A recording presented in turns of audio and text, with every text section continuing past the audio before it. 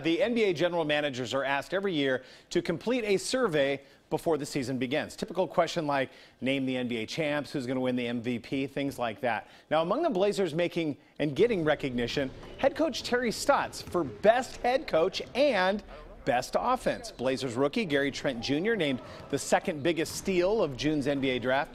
Damian Lillard among the top 5 players named as the best team leader. And when asked which active player would make the best head coach someday, GMs named C.J. McCollum second, only to behind Houston's Chris Paul. It's a nice compliment. It means they think that I am a basketball-minded person who's able to manage personalities. I think that's an accurate depiction of who I am as a person. And I have a basketball mind. I love the game. I study the game. I'm able to analyze things from a different perspective, and I think that's what. And CJ saying he's not sure if he's going to get into coaching once his playing career ends. Remember, he does have that journalism degree that he's put to good use from time to time, so that's definitely an option.